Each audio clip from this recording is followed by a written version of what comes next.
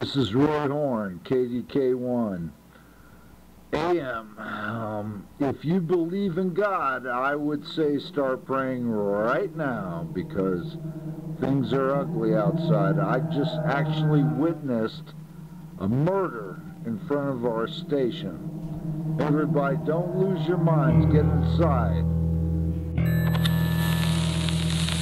Lord, guide me through the darkness with your light. Against this evil I must face ahead. What's it gonna take, Jake? It's unexplainable. Your brother's gone completely off the edge. He's killing women, children, animals. Doesn't matter what ethnicity, what religion. But you be a good boy. Keep praying to Jesus. Yes, Uncle Jake. All right. And I promise you, I'm gonna find your dad. I'm gonna bring him home to you. Yeah, he's not in some Satan-worshipping cult. He's running the whole thing.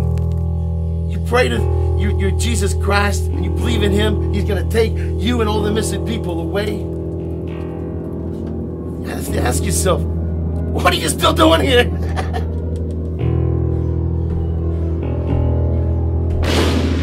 All right. Send me the satellite images and his coordinates.